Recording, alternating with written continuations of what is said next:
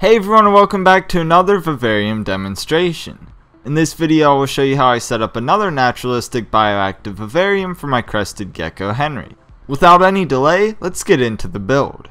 To begin, we'll start by making some removable backgrounds. Here I have some panels of 3/4 inch thick styrofoam. As is, these pieces aren't the right size for what I want to do, so I cut them down a bit.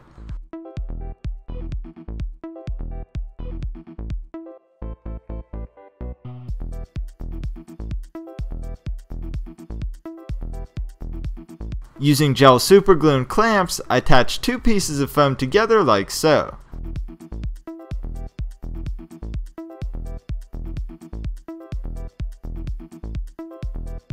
After letting the glue dry, I removed the clamps. From there I made a measurement and cut the foam down to size.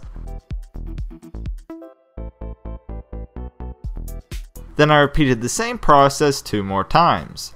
If you've never done this before, I recommend getting foam that's the right size to begin with.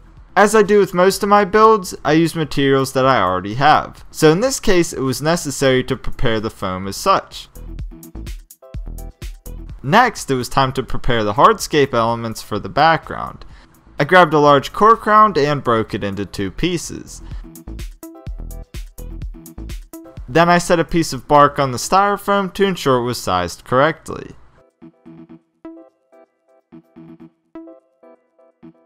Using a series of different drill bits, I created holes throughout the cork to create a more naturalistic look.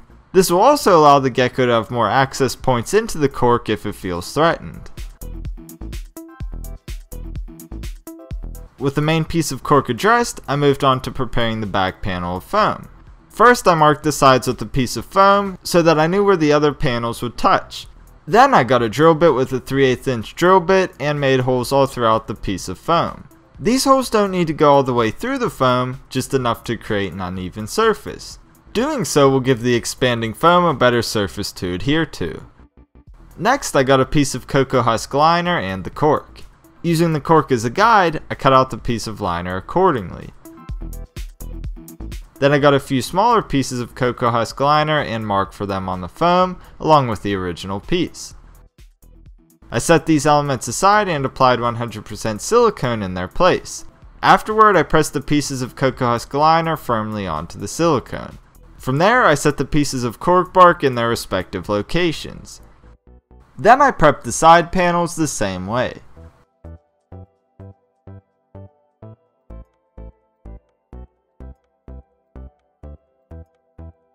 After getting the placement of all of the elements down, I went back and attached cocoa husk liner to the foam like before.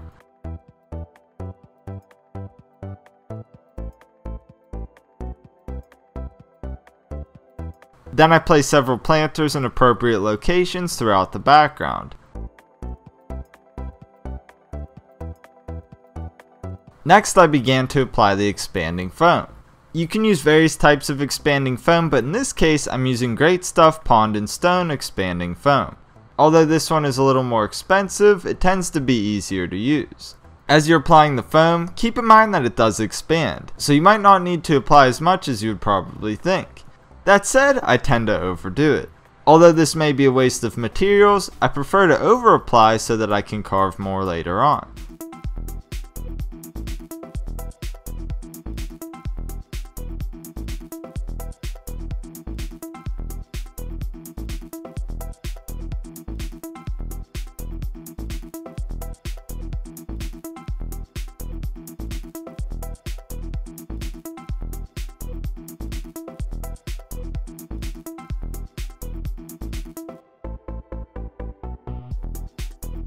After applying all of the foam, it was time to let it cure. Now let's carve out the backgrounds. For this process I use a razor blade scraper. You can use various tools for this process, but I prefer to use a scraper because it cuts the foam in a way that minimizes the mess. What I mean is that it doesn't create a bunch of small debris like a serrated knife would. You'll notice that any uncarved foam is shiny. This is important to recognize because silicone won't readily stick to it in this state. So when carving the foam, make sure to at least remove this layer.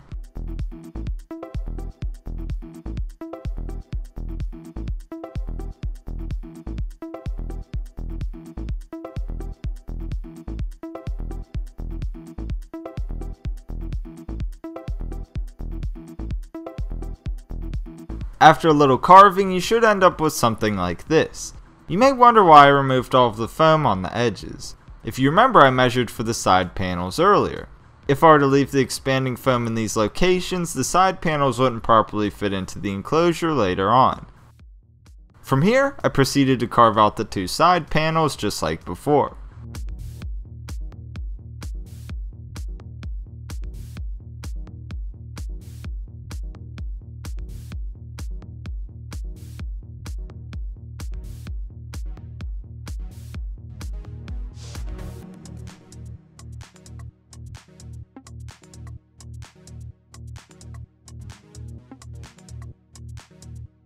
With the foam all carved out, it's time to apply the silicone. To do so, I simply apply a little silicone and paint it smooth with a paintbrush.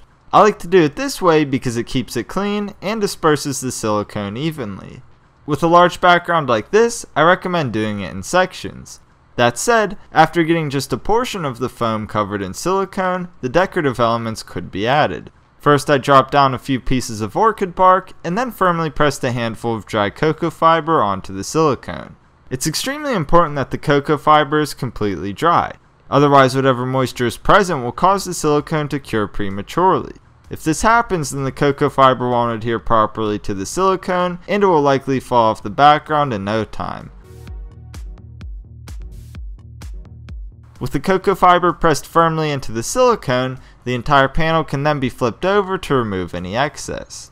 I recommend doing this over a discard pile, so that way you can keep reusing the same cocoa fiber.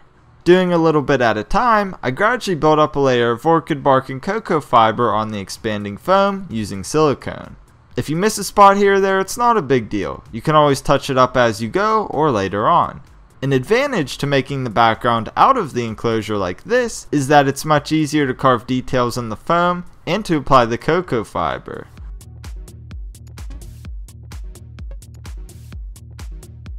Using the same methods, I proceeded to cover the other two panels.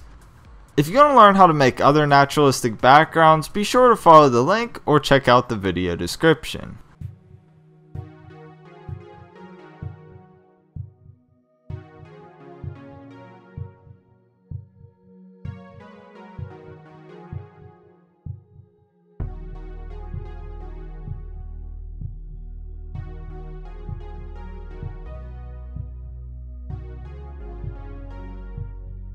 After letting the background dry overnight, it was time to put them into the enclosure. To do so, I flipped the enclosure upside down and set the back panel in place. Next, I put the side panels into their respective locations. Individually, these panels wouldn't stay in place. However, as a collective unit, they apply pressure on one another and stay firmly secured. And if at any time I wanted to remove the background panels, I could easily do so since they aren't actually attached to the enclosure itself. From here, I tipped the enclosure back to its upright position and vacuumed any excess debris. To complete the overall aesthetic, I went back and siliconed pieces of sphagnum moss onto the background.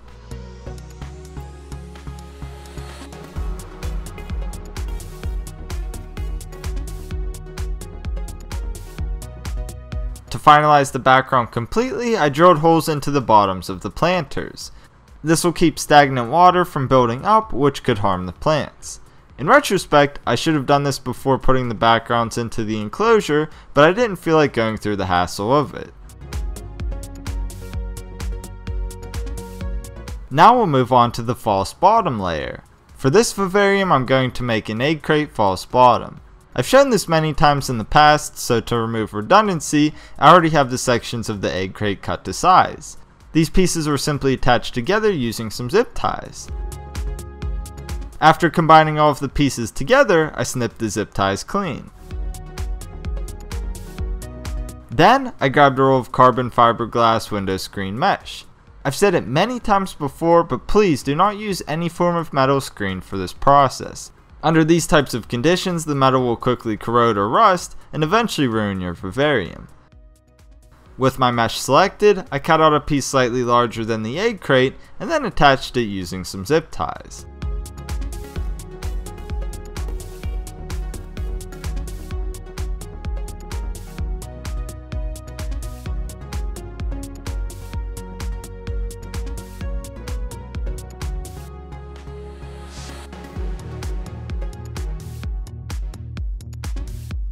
After getting all of the zip ties in place, I snipped them clean and removed a little bit of the excess screen.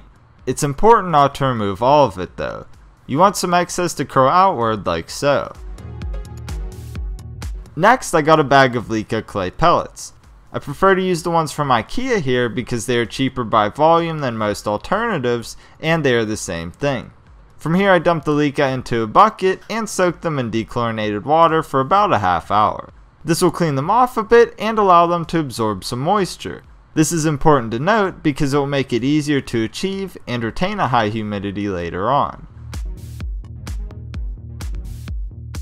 So I removed one of the background panels and vacuumed out the debris. Then I placed the egg crate portion of the false bottom into the enclosure. While doing so, I made sure that the excess mesh didn't curl under the egg crate. Next, I filled the void between the egg crate and the sides of the enclosure with Leica. Finally, I got another sheet of window screen mesh and covered the entire bottom of the enclosure. If you notice, it's slightly larger than the area I'm working with. This is important because when we put the substrate into the enclosure, it will actually press the mesh up against the sides of the enclosure, preventing the substrate from getting down into the rest of the false bottom. Now let's mix up the substrate. To start, we'll prepare the charcoal. Any sort of lumpwood or horticultural charcoal will work just fine. You could break it up into smaller pieces as is, but I'll show you something a little better. That said, I dumped the charcoal into a large bucket and filled it up with some water. You'll notice that I put ReptiSafe drops in as I filled the bucket. This is important because the charcoal will absorb some water. However, we don't want the charcoal absorbing any chlorine, so a little dechlorinator will do the job. After letting the charcoal soak for a good half hour, I placed it into a different container. Then, using a splitting maul, I smashed the charcoal into smaller, more manageable pieces. This is where soaking the charcoal comes into play. Had we smashed dry charcoal, it would have released soot all throughout the air. Therefore, this method is not only cleaner, but it's safer as well. With the charcoal prepared, we'll move on. Here I'm mixing up my standard ABG substrate mix. First, I started out with some cocoa fiber. Then I added some sphagnum moss. I will say that I tend to gravitate towards cheap sphagnum moss because I like that it has twigs mixed into it, but you could use whatever you want. After mixing these together, I added some orchid bark.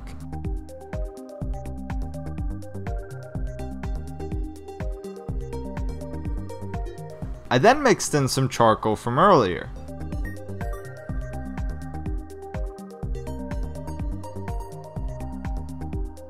Finally, I added some sand. If you want a full demonstration or more information on how I make this, follow the link or check out the video description. You may be wondering why I didn't measure the things that I was using. Well, I've made this so many times that I know how it should look and feel, so I don't bother following my proportions. It's kind of like cooking. Once you've done it so much, you just know how to add the ingredients without measuring. Now that our substrate is completely mixed up, we can add it into the enclosure. To start, we'll lay down a generous layer of charcoal. This layer will do many things, but most importantly, it will inhibit mold growth and provide a home for our springtails. That said, we'll add 2 established cultures of springtails into the charcoal layer. When making a bioactive vivarium, I think this is the best method to seed the enclosure with springtails. I say that because the established cultures not only have an abundance of springtails, but the charcoal from those colonies are also covered in eggs. Since springtails will largely reside in the charcoal layer, seeding this way will jumpstart the entire process and get you a more substantial colony in a shorter amount of time. Now we'll add a generous layer of substrate. When adding this layer, I recommend making it much thicker in the back and slope it downward toward the front. This helps when planting background plants and creates a greater sense of depth.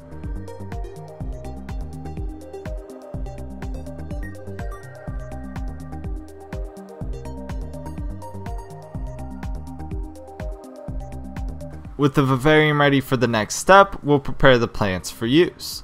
A lot of people like to prepare their plants in different ways, but the beginning steps are all pretty much the same.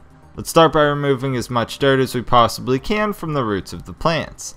If any pests are present, this is likely where they will be hiding out unless it's something like scale. After removing as much dirt as possible, let's thoroughly wash the plants with some warm water.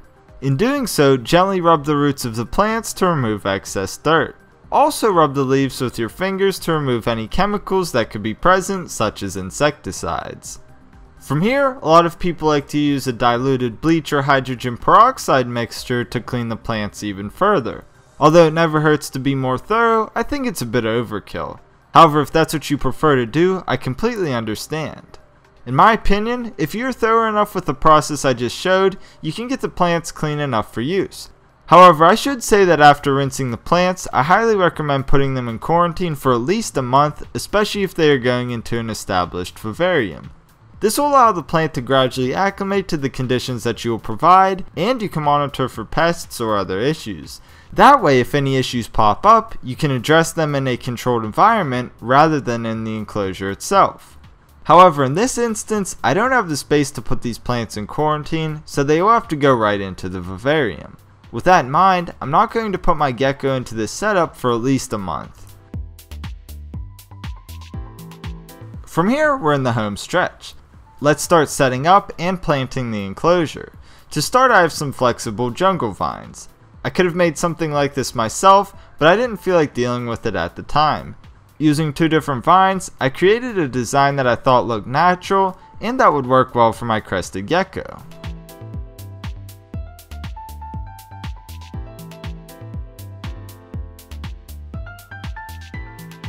Before we start adding the plants, I'll show you what I have here. Here I have some zinc wire. I'm going to use sections of this to pin various plants to the background. The reason why you want to use zinc wire is that it won't corrode or rust and will last long term in the vivarium without creating any issues. Now let's add some plants. I started by placing Java moss on the vine.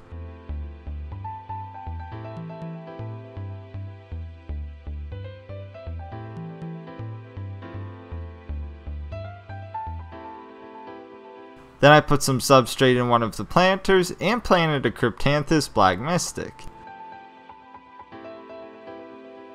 After getting it situated, I added some more Java moss.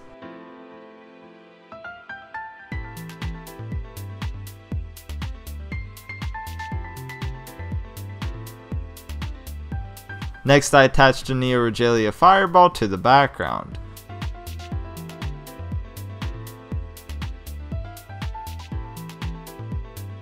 From there, I added a Bilbergia TL Mead and a Syngonium podophyllum Renor to the other side.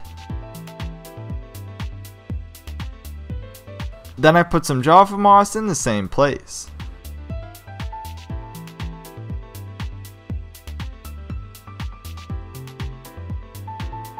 Next, I attached some Cryptbergia rubra to the back side of the formation using the zinc wires I showed earlier.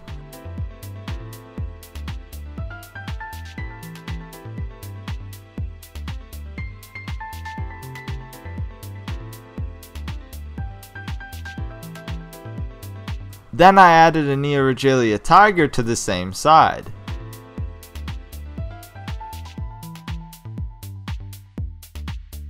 Another section of Syngonium podophyllum Renor and a Cryptanthus acalis jade were then planted into the ground. Some cuttings of Wandering Jew purple were then added to the planter on the background. From there, I added a mini prayer plant and a Cryptanthus snow goose to the right side of the vivarium. Next, I added a parlor palm to the left side to fill in some space. Then I planted a Syngonium podophyllum Regina red in front of the parlor palm.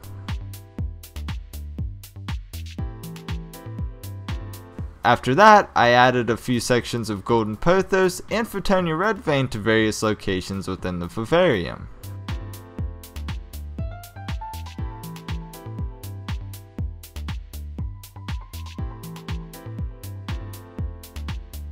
From there, I planted more parlor palm.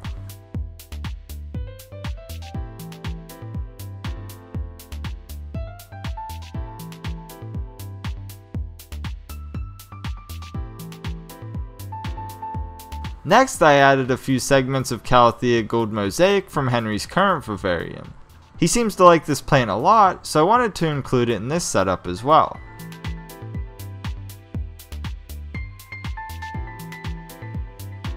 Next, I proceeded to pin some Ficus pumila quercifolia to the left side of the background,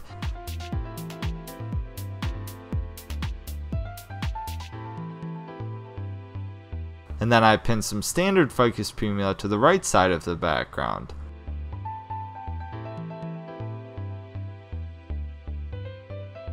Finally, I added an unnamed philodendron to the top right. From here, it was time to add the isopods.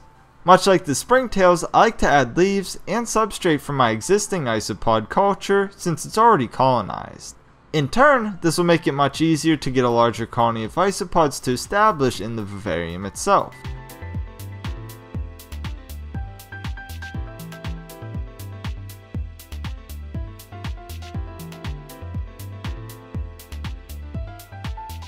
After adding the isopods, I put down a layer of leaf litter consisting of magnolia and oak leaves. I like to use a combination of leaves because it creates a more natural look. From there, I gave the leaf litter a good spray down. Next, I added several patches of live sphagnum moss and java moss.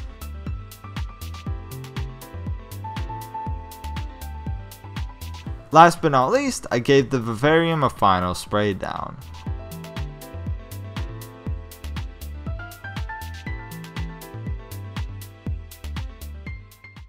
Here is the final product. Overall, I really like how it turned out, but it has a lot of growing in to do. Once this vivarium becomes established, it's going to look like a mini jungle with a dense canopy. That in mind, I recommend letting your vivarium establish for a month or two prior to adding your animals. You will have much more success with your plants if you let them root and become established in their new environment prior to the animals crawling all over them, especially something a little larger like a crested gecko. Also, waiting a little bit will allow your cleanup crew to populate, and as a result they will be more efficient in doing their job once the animal is introduced. You may be wondering what the specs are on this vivarium, but I will talk about that in part 2 of this series when we put Henry in his new home. You may have noticed that I have another vivarium to the left of this one. That's another bioactive vivarium for my crested gecko Delilah. Don't worry, I'll release a different type of video series on that one as well. In the meantime, we'll let this vivarium do its thing. Henry will likely be added in mid-April or so. Anyways, that concludes this demonstration. I hope you enjoyed this video and learned something useful for your next vivarium build. If you want to see project sneak peeks or updates on my animals, be sure to follow me on Instagram. Also, if you wouldn't mind giving this a thumbs up, it would mean a lot. Anyways, I greatly appreciate you guys, and I'll see you next time.